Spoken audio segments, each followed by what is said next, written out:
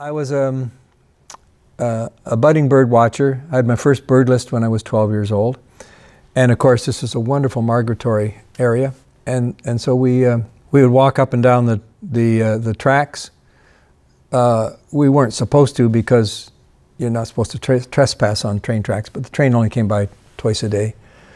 And one time, and maybe more than once, a killdeer nested, laid its eggs right in the middle of the tracks.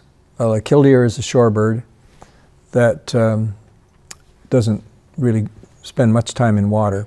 They're sort of a terrestrial shorebird and a bird of pastures. And they like to nest in gravel. And of course, there's very few pedestrians, no cars, only a train to worry about twice a day. And so a perfect place for the killdeer to put its nest. And I discovered this nest, which is incredibly exciting, you know, right in our backyard, a killdeer nest, right in the middle of the tracks. And I kept my eye on it, and then I came back one day and the eggs were gone, and we did see a baby killdeer. So I had an image of a baby killdeer, probably several of them. So I said, hey, I want to revisit my childhood, that wonderful time back along the tracks.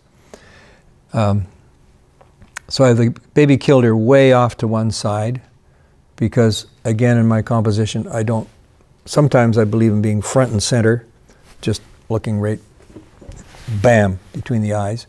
But other times, more like Oriental art, I want to be more obscure and off to one side and leading your eye around the picture. So I put the killdeer there. Then I needed some other life in it.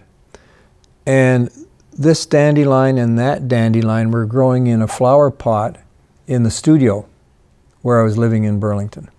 Dandelions are the perfect pioneers that take opportunities to pop up in stuff that man has messed up. And possibly I don't remember if the grass was in the studio or I just made it up from some grass outside in Burlington, but I know the dandelions leaves came from that flower pot. And so that's how the whole thing was put together. And once again, it's essential to have everything, in my view, where it is and exactly where it is, and it would not be better if I finished it. Quite a few of my favorite Andrew Wyeth, he just leaves. He said all he needs to say here, and then he just stops. Why is it necessary to fill it in? And the same down here.